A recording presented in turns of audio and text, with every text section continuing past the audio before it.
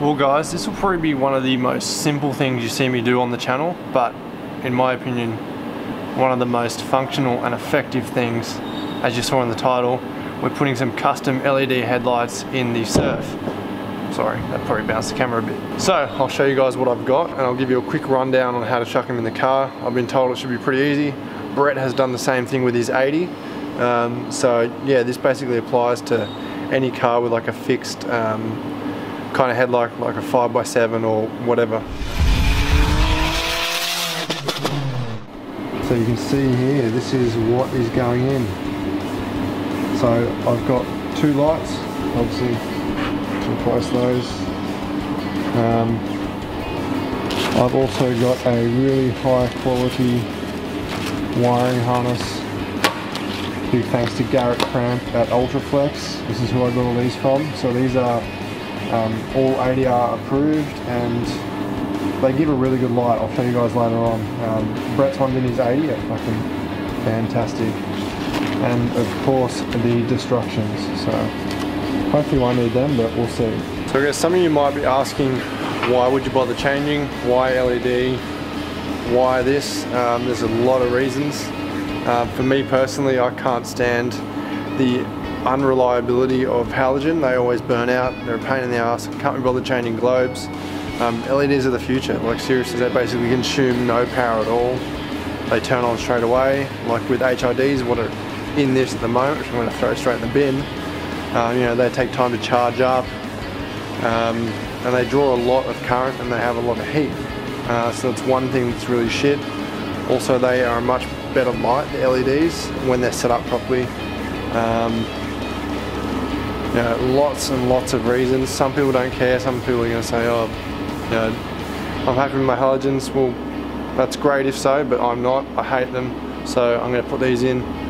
And you know, I've got LED lights in all my cars. Best thing I've ever done. Being able to see where you're going at night time properly is a massive, massive bonus. Well, it's a no-brainer, isn't it, really?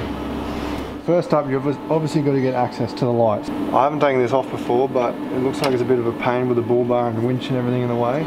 Okay, so first up, you've obviously got to get access to the light. So this is going to be different for everyone's car, whether it's a different car or whether it's this car but has a bull bar, different grille, whatever. But basically what I've done is I've loosened off the grille. I've taken the screws out of each of the corner lights. I've popped the corner lights off the main light shroud, as you can see there, which also looks like I've got a lot of wiring to fix up because of the previous numpties who have owned this car and done God knows what with the wiring. So basically, you can see on this side where I've made a start on it, there's 3 screws that hold this headlight surround onto the central grille basically. So if you take this stuff out of here, you can gain access to those screws through these holes. To get to some of them, you might have to kind of lift it up and tilt it forward, etc. There goes a screw. But yeah, that one's off. I'm going to have to take the battery out on that one and move the washer bottle as well. And then we can finally delete all this superfluous shit. But it's just making me sick looking at it.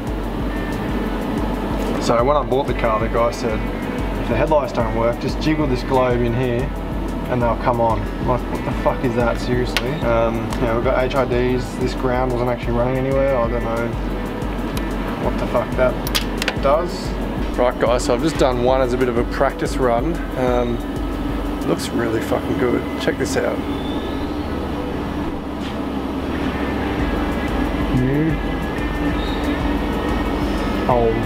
So now that one's done, I'll give you guys a rundown on how to do this one, how I did it anyway, and then we'll move on to the wiring side of things.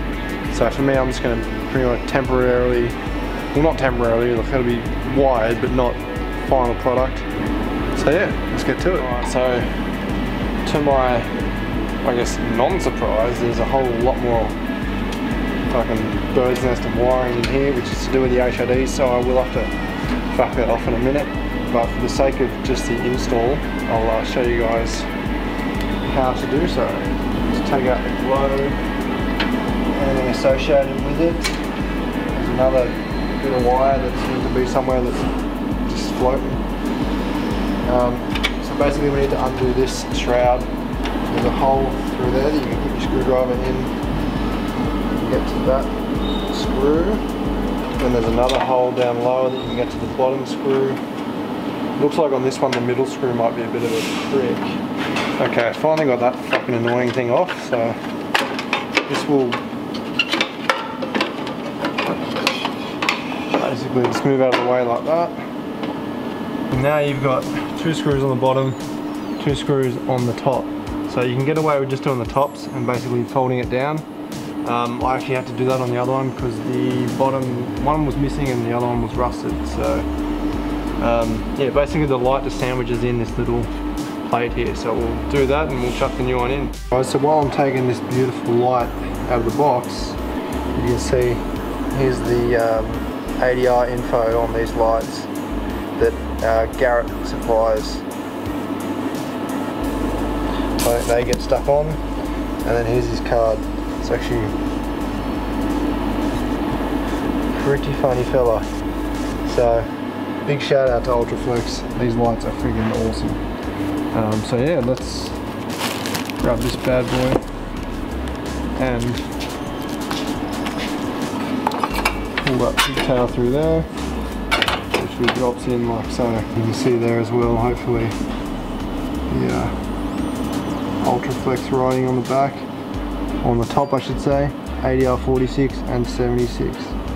So they're legit. Anyway, we'll just button these back up and get onto the wiring. So as simple as that, they are now mounted in.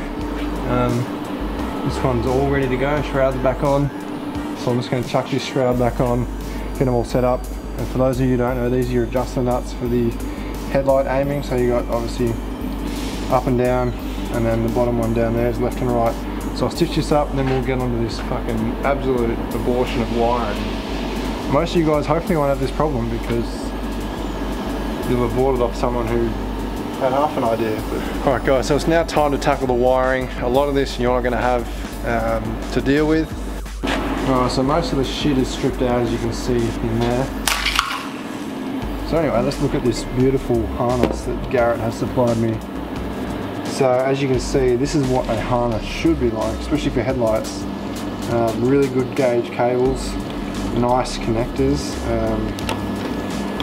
So I'll basically run through it. So we've got the ability to run 4 lights. So this is compatible. I know Brett used this one for his 80 because he's got basically 2 individual lights for each side. So I can actually run some LED spotties off this, which I might end up doing soon enough because I don't like halogen, as you know. So Garrett can hook us up with some of them as well. But basically we'll start here. So this plugs into one of your existing headlight H4 sockets. This obviously goes straight to the battery, that's your positive. These ones are grounds, so obviously to a chassis, a good clean chassis ground. Got some fuses here, and we've got the main relays with a resistor for the low beam, I think it was. So the reason you need the harness is because basically the factory loom is a negative switching loom, I'm pretty sure, whereas the LEDs are positively switched. So you'll have all kinds of issues if you try and make these work on your factory loom. So that is why you need to get this loom right here. So Garrett's made it all really easy. It's all pretty much done. Just drop it in, put things where you want, and then we'll hook it up. Alright guys, I'm pretty much ready to chuck the battery back in and test this stuff out. So you can see there, it's all neatly tucked in behind here. The way I've run it, it was a little bit too short. I would have liked the loom to be longer, or at least the pigtail longer on the light. That's no biggie. If it's a problem, I'll just cut it and extend it. So they're all in there. I've got a couple of grounds on here. I'll fix them up later. Once I tidy up all the wiring, I'll make this really Mickey Mouse because it's quite a mess right now, but it will do the job. So over this side, this is where all the action's at. So I'm pulling my, obviously my positive feed from the battery terminal. Don't know where I'm going to mount these yet. Got my relays mounted up here, just zip tighten for now, because as I said, I will be moving stuff around later when I tidy this stuff up properly. But I've cut a bit of stuff out. For some reason there's like an old battery cable, I don't know what the fuck that's doing, but I'll figure that out later.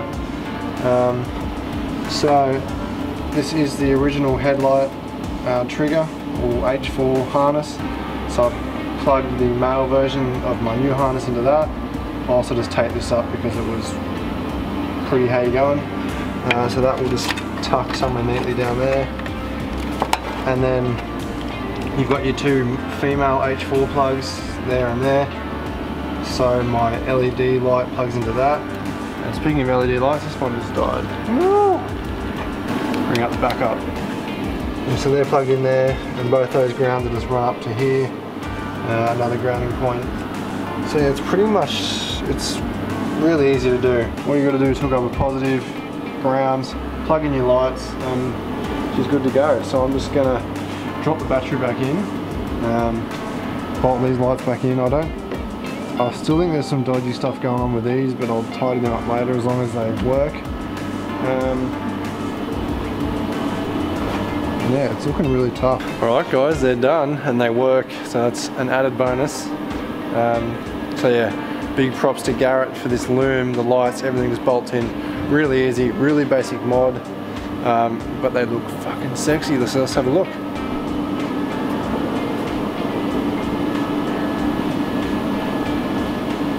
I like it. I like it a lot. So all I gotta do now is just make these ones look better. I might actually get some nightshade or something, and I'll probably set these up to use as parkers, like the DRL setup, which I think is just that angel eye one.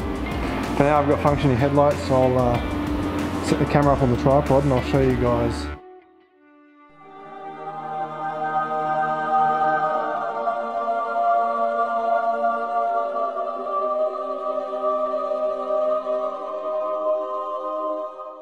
So anyway guys, I hope you like this video.